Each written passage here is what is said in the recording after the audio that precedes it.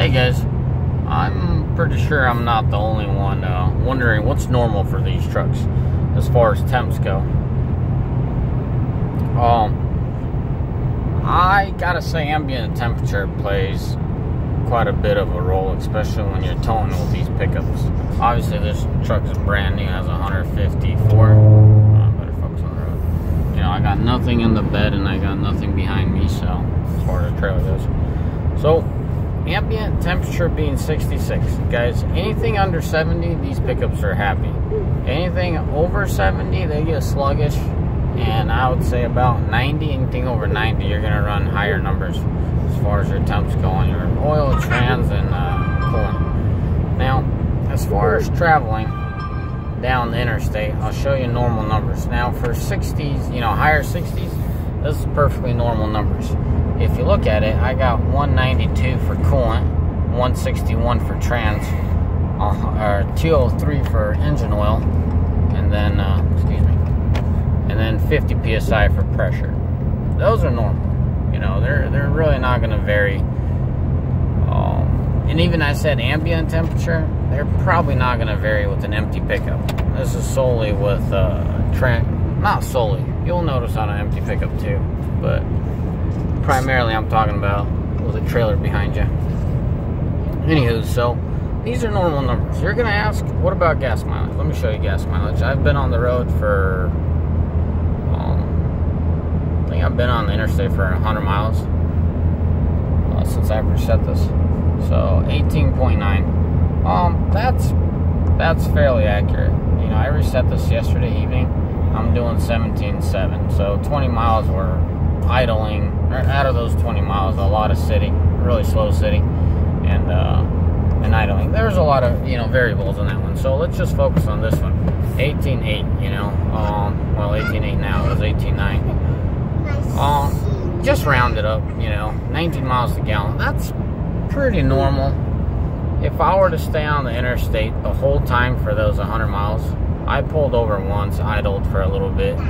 That kills it, you know. It's a pretty accurate calculation. So if you're sitting there idling, it'll run that number down and give you a fairly accurate number. So as far as gas mileage goes, guys, what are you supposed to expect? For flat grounds, 1920 is a good number. It's where you should be at. That's where I should be at. By the time I'm done with this trip, I'll be about 20. Now, that's on a brand new truck. A truck with over 50,000 miles on it. Yeah, I'm traveling with my family. My almost 1-year-old baby girl is excited to play with her toys. But anyways, Mama's back there to help her. Anyway, so I gotta say that 20 to 21 bracket is where you need to be at as far as gas mileage goes. You can get more, but we're going outside of the stock spectrum. This is 100% stock vehicle and stock numbers. Empty pickup, nothing in the bed, nothing behind you. These are the numbers you're supposed to be expecting. I could say what you're supposed to expect with the gooseneck and yada yada, but there's so much variables that I'm not even gonna bother going down there, right?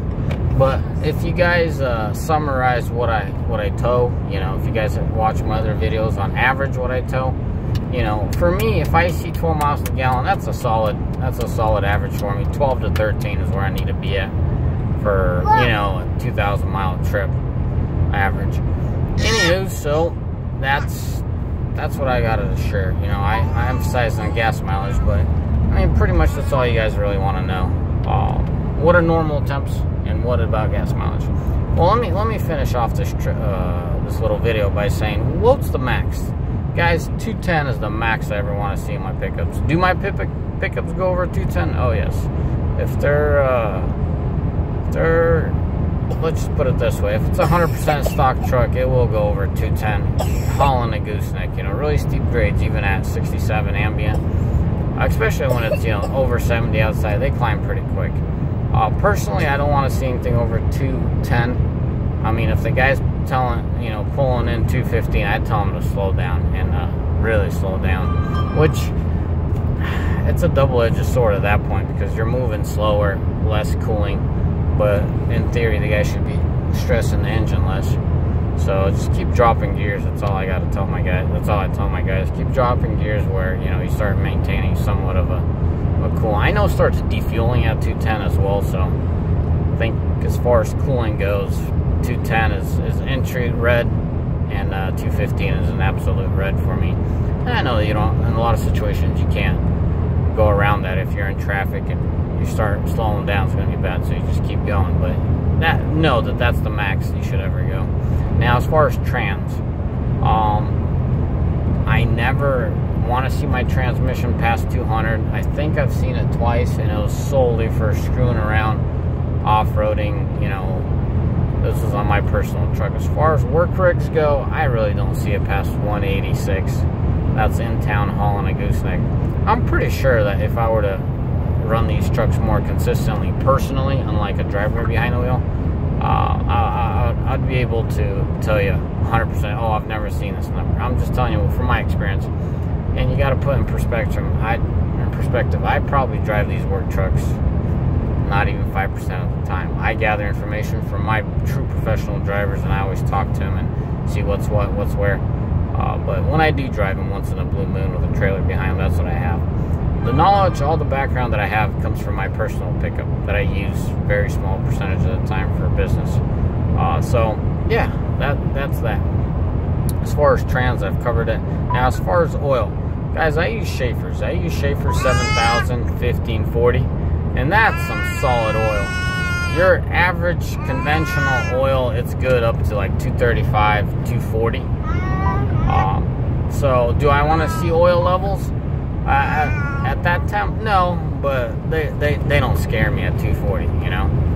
Well, not that they don't scare me, I'm not freaking out. If I saw 215 on coolant, that freaks me out a lot more than oil at 240. Let's put it that way. 240 oil is like 208, 210 coolant. You know, it's up there, it's getting into the red zone, but that doesn't scare me. Typically you run into a problem with coolant way before you run the problem with oil. So let's just say 240 is the max you should see on your oil. Guys have done way more than that. I talked to one of my buddies, he has a 2017 Ram as well, and he had to pull over at 226 or 236 on the coolant. I don't know, that's just too much. Anyways, and oil pressure is oil pressure, you know. As long as it's between 50 and 52 or whatever, you're good. And that's driving down the road. Idling, you should see anywhere between 30 to 32, depending on the oil, depending on the ambient temperature, and it just depends what part of the oil change you're at. If you're towards the end, you'll be at 30. If you got fresher oil in there, better oil, you'll probably be at 31, 32. So it loses viscosity over time. Anyway, so those are the quick numbers I had to share with you guys. I didn't have to, I just want to. One day, guys, I promise, I'll sit down and I'll talk about personally myself, where I'm coming from and where am I gathering all this knowledge, you know. I'm not the regular Joe that buys one pickup and all of a sudden I'm telling you for sure this is how it is. No, I average it out between all my pickups. You know, one pickup is never identical to another. They all have their variances. They all have their differences. They get used for the same thing, but you know, one will do better gas mileage than the other. But I'm not going to get into that. So, but yeah, let me know, guys, if you guys really want to see that video. I should call it a face reveal. It should be a face reveal, but I realize you guys really never really see me in these videos. I'll set up a camera if you guys want to know who, where, what, and get to know me a little bit personally. I have started a little project. I'll probably talk about it in that video, so you guys get a better idea once again. So I'm not just some kind of guy on YouTube that gets bored out of his mind and starts recording. Sometimes, a lot of times, I start recording when I have time, and you can call me bored or whatever. I usually don't like to sit around and do nothing. But most of the time, it is to share with you guys. That's initially what my channel started with. But I'll have to get into that later. Anyways, guys, as always, have a mighty fine day. Blessings. Goodbye.